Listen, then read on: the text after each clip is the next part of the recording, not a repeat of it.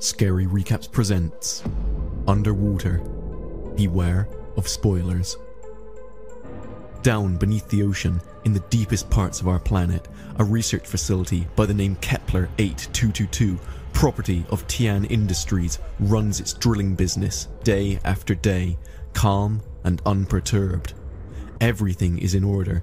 The scientists spend their days in relative peace, until a strong earthquake suddenly hits and destroys a major part of the facility. Fear spreads as the water rushes inside the establishment, along with high pressure, threatening to drown everyone. But this is not the worst of it, as Nora Price, mechanical engineer of Kepler 822, together with two of her co-workers, Paul Abel and Rodrigo Nagenda, reach the escape pod bay. They find out that all the pods have been deployed by Captain Lucian. Despite the few casualties, 22 people of the personnel have already been sent up by Lucian, with him staying behind to show his commitment to the rig. With their hopes being rather slim, the group of four make it to the control room, where they find biologist Emily Havisham and engineer Liam Smith. Amidst the tremors that shake the facility's remains, the party realizes they don't stand much of a chance sitting idly and waiting for someone to come and rescue them. At the same time, the risk of a meltdown is imminent, leaving the survivors with only a short amount of time to decide what to do. It is at this point that Lucian suggests a near impossible plan: to use their special pressurized suits to walk on the seafloor and reach the Roebuck 641 station. Nora presents the difficulties of this task and admits they may die in the process, yet Lucian argues that they may live. And just as they are ready to face that challenge, a strange transmission containing disturbing sounds comes from the drill site to add to their worries. Survivors suit up, with Emily scared as the perspective of walking out there for the first time and without having a suit of her own. While the others assemble a suit for her, Rodrigo finds a defective helmet and decides to act quickly, something that proves fatal before the team even enters the cargo elevator. Rodrigo's helmet implodes from the dangerously increasing water pressure, killing him instantly. His act is one of self-sacrifice in order for Emily to live.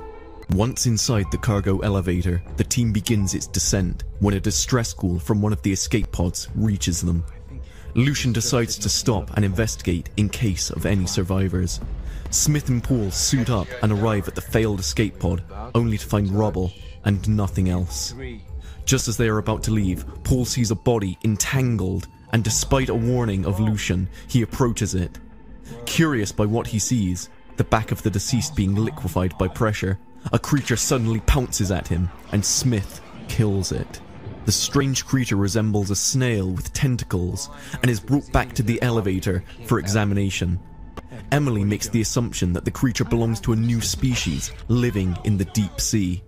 Her theory is based on the fact that the rig must have drilled into a hydrothermal pocket, hence the temperature rise, where it could sustain this kind of life.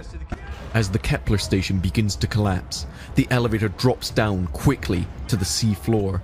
The team emerges and starts to run away moments before the facility explodes. Amidst the chaos and falling debris, they manage to enter the Midway Station access tunnel. After a few minutes of respite, the 5 survivors change their oxygen tanks and move on to reach the Midway Station through an underwater tunnel. On the way, however, a second creature grabs Paul and begins to drag him underwater. His companions try to rescue him, but the thing crushes through his suit and brutally kills him. The rest of the team flee in terror and eventually reach the Midway Station. Grieving over the loss of yet another friend, the 4 survivors are gathering up their strength to walk again on the sea floor towards Roebuck Station. Smith's oxygen tank, however, is severely damaged, causing him to inhale toxic fumes. Lucian is disinclined to leave him behind, so he, Nora, and Emily concur to help him to the station. Whilst making their way there, a humanoid creature attacks Smith and drags him into a cave. Lucian, with the help of Nora and Emily, rescue Smith and pull him out. Just as the danger seems to have passed, Lucian is dragged inside the cave, Nora along with him, as the wire that connects their suits pulls her into the depths, their fates unknown to Emily and Smith. After a dreadful encounter with a horrible being and passing down through a deep shaft, Nora is saved by Lucian, who sacrifices himself and makes his suit explode under the crushing pressure of the deep sea. Reaching the Shepherd station alone, Nora changes suits, and after having a few emotional moments of terror and sadness, she tries unsuccessfully to contact Smith and Emily.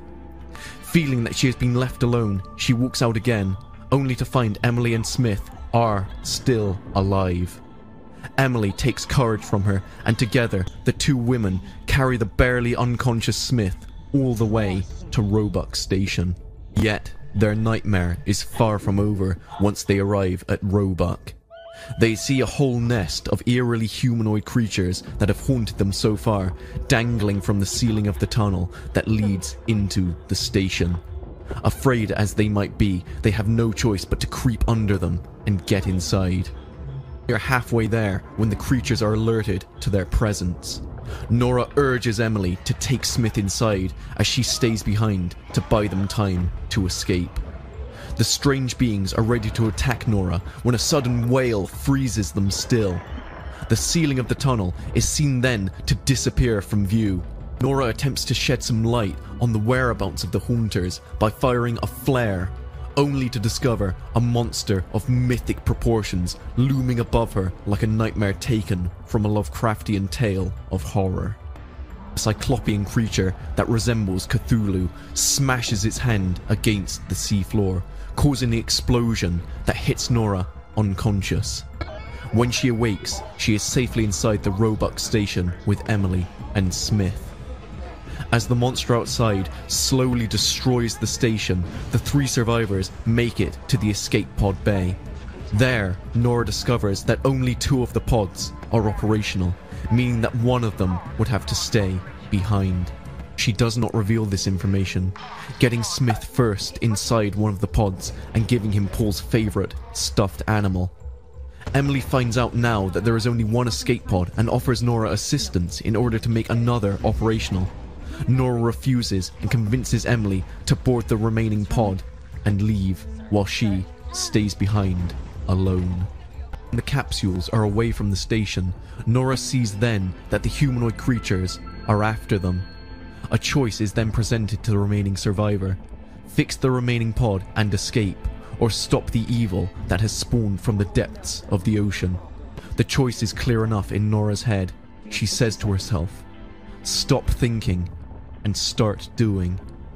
Having embraced her fate, Nora calculates a safe distance for the escape pods and then causes the nuclear core of Roebuck to overheat. A giant explosion levels the station, killing the giant monster and its offspring before getting to the pods, already now on their way back to the surface.